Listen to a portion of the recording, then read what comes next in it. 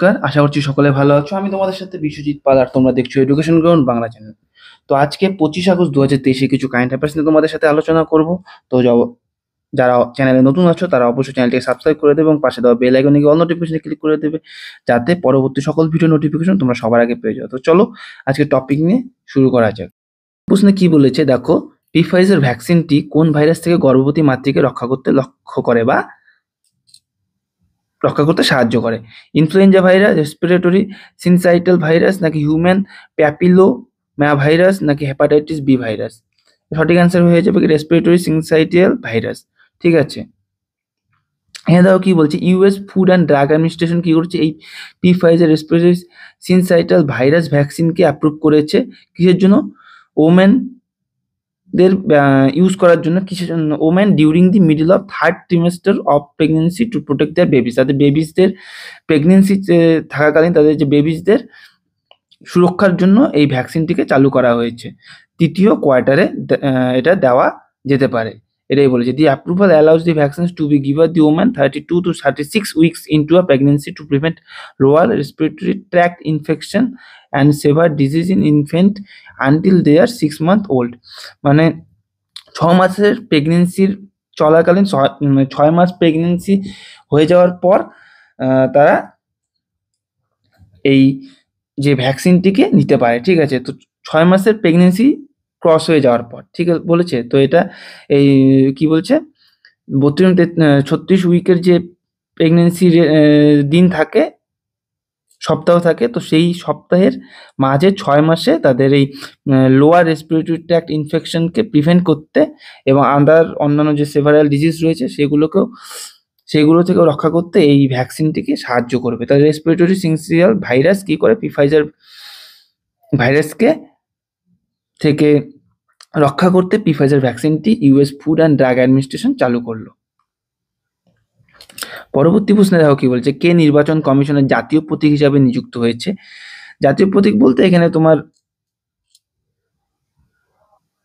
Icon আর কি বলেছে, national icon হিসেবে নিযুক্ত হয়েছে, যাতে আরো বেশি ভোটার উত্তরাধিকার উৎসাহিত করা যায়। মানে পরবর্তী আরো যে নিউ ভোটাররা আসছে তাদেরকে উৎসাহিত করতে এই নির্বাচন কমিশন জাতীয় প্রতীক মানে ন্যাশনাল আইকন হিসাবে কাকে নিযুক্ত করেছে? বিরাট কোহলি, সচিন তেন্ডুলকর, রোহিত শর্মা, নাকি MS ধোনি? সঠিক অ্যান্সার কি হয়ে যাবে? সচিন তেন্ডুলকরকে আমাদের যে নির্বাচন কমিশন রয়েছে তা ন্যাশনাল আইকন হিসাবে নিযুক্ত করেছে। Sachin Ramesh Tendulkar would begin a new innings, এটি নতুন জার্নি শুরু করলো অ্যাজ দি ন্যাশনাল আইকন হিসাবে ফর ভোটার অ্যাওয়ারনেস এবং education for the election commission of India. ভারতীয় যে ইলেকশন কমিশন রয়েছে তাদের হয়ে এই ভোট সম্বন্ধে অ্যাওয়ারনেস এবং এডুকেশন ছড়িয়ে দেওয়ার জন্য সচিন রমেশ তেন্ডুলকরকে অ্যাপয়েন্ট করা হয়েছে অ্যাজ অ্যান একটি মৌ স্বাক্ষর করা হয়েছে কি বছর? 3 বছরের জন্য। অর্গানাইজড অ্যাট রঙ্গ ভবন, Akashvani, new Delhi, in the presence of chief election commissioner Rajib Kumar এবং election commissioner Anup Chandra Pandey and অরুণ গোয়েলের উপস্থিতিতে। তা আমাদের চিফ ইলেকশন কমিশনারের নাম কি? রাজীব কুমার, এটা মনে রাখবে। ঠিক আছে, রাজীব কুমার। আর ইলেকশন কমিশনার কে রয়েছে? অনুপ চন্দ্র অ্যান্ড অরুণ গোয়েলের উপস্থিতিতে এই 3 বছরের চুক্তি স্বাক্ষর করা হয়েছে সচিন তেন্ডুলকরের সাথে। তো ঠিক আছে, তো নির্বাচন কমিশনের ন্যাশনাল আইকন হিসেবে সচিন তেন্ডুলকরকে নিয়োগ করা হলো, এটা মাথায় রাখবে। পরবর্তী প্রশ্নে কি বলেছে, কেরালায় প্রথম AI স্কুলটি কোথায় শুরু হয়েছিল? মানে কৃত্রিম বুদ্ধিমত্তা, AI তোমরা জানোই বর্তমানে খুব চর্চিত একটা বিষয়। তো AI স্কুল চালু করা হয়েছে কোথায় কেরালার প্রথম? কোচি, কোজিকোডে, নাকি তিরুবনন্তপুরম, নাকি ত্রিশূর? সঠিক অ্যান্সার হয়ে যাবে কি তিরুবনন্তপুরমে প্রথম AI স্কুলটি, কেরালায় আর কি প্রথম AI স্কুলটিকে চালু করা হয়েছে। কেরালা তার প্রথম AI স্কুল কি শান্তিগিরি বিদ্যাভবনকে পেয়েছে তিরুবনন্তপুরমে তৈরি করেছে। দি ইনঅগারেশন ওয়াজ done by former president Ramnath কোবিন্দের দ্বারা এর ইনঅগারেশন করা হয়েছে। দি AI school is designed and moulded by the world's most advance education platform. Advance educational প্ল্যাটফর্মের দ্বারা এটাকে ডিজাইন করা হয়েছে। সেই প্ল্যাটফর্মের নাম কি? I learning engines USA in collaborate with কি বেদিক ই স্কুল, ঠিক আছে। তো কাদের কাদের কোলাবোরেশন হয়েছে, I learning engines platform US এর আর বেদিক ই স্কুলের সাথে কোলাবোরেটে এই স্কুলকে ডিজাইন করা হয়েছে, ঠিক আছে। তো এটা মাথায় মনে রাখবে, মনে রাখবে কেরালার প্রথম এআই স্কুল তিরুবনন্তপুরমে শান্তিগিরি বিদ্যাভবন নামে শান্তিগিরি বিদ্যাভবনে চালু করা হয়েছে, ঠিক আছে।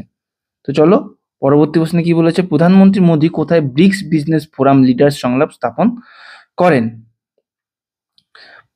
অপশনে কি দিয়েছে, নিউ দিল্লি, মস্কো, জোহানেসবার্গ নাকি বেইজিং, ঠিক আছে। সঠিক অ্যান্সার কি হয়ে যাবে, জোহানেসবার্গ।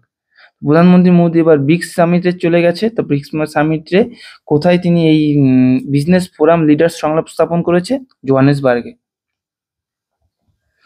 অ্যাড্রেসিং দি bricks business forum leaders dialogue Johannesburg, south Africa, মানে এবছর সাউথ আফ্রিকায় হচ্ছে। দেখো ব্রিক্সের 5টি দেশ কি, এখানে দেখো দিয়েছে Brazil, Russia, India, China, south Africa. তো এবছর এটা সাউথ আফ্রিকায় হচ্ছে। সাউথ আফ্রিকার জোহানেসবার্গে ব্রিক্সের বিজনেস ফোরাম লিডার্সের কে অ্যাড্রেসিং করে প্রধানমন্ত্রী গেছে, ঠিক আছে, অ্যাড্রেস করতে প্রধানমন্ত্রী গেছে। The Indian prime minister Cesc India will soon B A $5 trillion economy. তাহলে প্রধানমন্ত্রী সেখানে তার বক্তব্যে রেখেছে যে ভারত খুব শীঘ্রই $5 ট্রিলিয়ন ইকোনমির দিকে এগোচ্ছে। ইন্ডিয়া টুডে রিমেন্স দি world's fastest growing major economy. India বর্তমানে পৃথিবীর সব থেকে দ্রুততম বৃহত্তর ইকোনমিতে পরিণত হয়েছে। The theme of bricks summit is bricks and Africa partnership of mutually accelerated growth, sustainable development and inclusion, মাল্টিলেটারিজম। এটা হচ্ছে আমাদের theme, bricks summit in bricks and Africa. তাহলে bricks and Africa partnership of mutually acceleration growth, sustainable development and, তাহলে এখানে কি বলেছে, দি bricks grouping দেখো bricks summit আমি তোমাদের বললাম থিমটা মনে রাখবে, partnership of mutually acceleration growth, sustainable development and inclusion, মাল্টিল্যাটারিজম। Bricks grouping দেশগুলো তোমরা জানোই, Brazil, Russia, India, China, south Africa. এর সব প্রত্যেকটার কি প্রথম অক্ষরগুলোকে নিয়েই আমাদের ব্রিক্স নামকরণ করা হয়েছে, ঠিক আছে। জোহানেসবার্গে এবছর প্রধানমন্ত্রী গেছেন, তো এর বছর সাউথ আফ্রিকায় হচ্ছে, এটাও মাথায় রাখবে।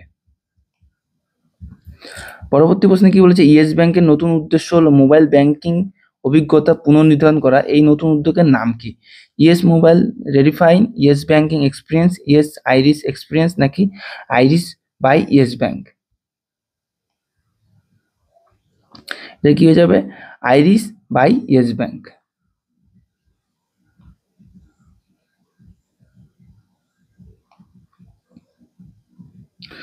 দেখো কি বলেছে, ইয়েস ব্যাংক দ্বারা ইয়েস ব্যাংকের অর্থনৈতিক মোবাইল ব্যাংকিং অ্যাপ ইয়েস ব্যাংকের আইরিস চালু করেছে, যাতে সে ডিজিটাল ব্যাংকিং ল্যান্ডস্কেপকে নতুন করে সংগৃহীত করে। ইয়েস ব্যাংকের আইরিস হলো একটি বিস্তৃত আর্থিক প্রস্তাব যা ইয়েস ব্যাংক গ্রাহকদের কাছ থেকে প্রাপ্ত মূল্যবান প্রতিক্রিয়ার উপর ভিত্তি করে তৈরি করা হয়েছে। তাই গ্রাহকদের থেকে প্রতিক্রিয়ার ভিত্তিতে এই অ্যাপটিকে চালু করা হয়েছে, ঠিক আছে, ব্যাংকিং অভিজ্ঞতাকে আরো উন্নত করার জন্য। প্রশান্ত কুমার হচ্ছে কি ব্যবস্থাপক পরিচালক, মানে ম্যানেজিং ডাইরেক্টর, আমরা যেটা ইংরেজিতে বলি ম্যানেজিং ডাইরেক্টর, আর সিইও ইয়েস ব্যাংকের, ঠিক আছে। তাহলে ম্যানেজিং ডাইরেক্টর সিইও ইয়েস ব্যাংকের প্রশান্ত কুমার, ঠিক আছে। তো এটাই ছিল, আর তোমরা এটাই মনে রাখবে, ইয়েস ব্যাংক থেকে নতুন যে মোবাইল ব্যাংকিং এর অভিজ্ঞতার জন্য কি করা হয়েছে, আইরিস বা ইয়েস ব্যাংক চালু করা হয়েছে, এটা সেটার লোগো। তো আশা করি বোঝা গেল। তো ঠিক আছে, তো আজকের মতন ভিডিওতে এই কটি টপিক নিয়ে তোমাদের সাথে আলোচনা করলাম। অবশ্যই কিছু জিজ্ঞাসা থাকলে তোমরা কমেন্টে জানাতে পারো। অবশ্যই যারা নতুন আছো চ্যানেলে এখনো সাবস্ক্রাইব করোনি, চ্যানেলের বাঁ পাশে যে সাবস্ক্রাইব বাটন আছে সেখানে গিয়ে সাবস্ক্রাইব করে বেল আইকনে অল নোটিফিকেশন ক্লিক করে দাও, যাতে পরবর্তী সকল ভিডিও নোটিফিকেশন পেয়ে যাও এবং তোমাদের বন্ধুদের সাথে শেয়ার করতে পারো, যাতে তারাও এই ভিডিও থেকে লাভবান হয়। তো চলো পরবর্তী ভিডিওতে দেখা হচ্ছে। সবাই সুস্থ থাকো, ভালো থাকো। জয় হিন্দ, জয় ভারত, ধন্যবাদ।